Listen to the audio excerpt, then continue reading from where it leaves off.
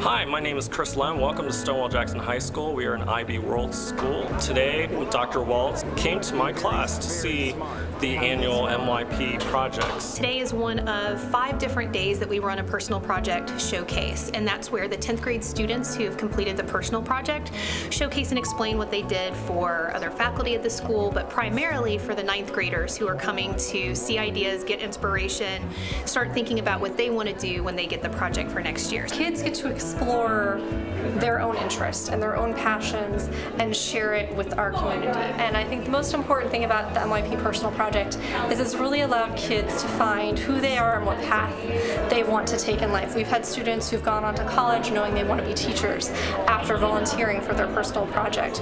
Well, good luck. Wow. Be sure and DM me if something big happens with Apple, will you? I might want to download that myself.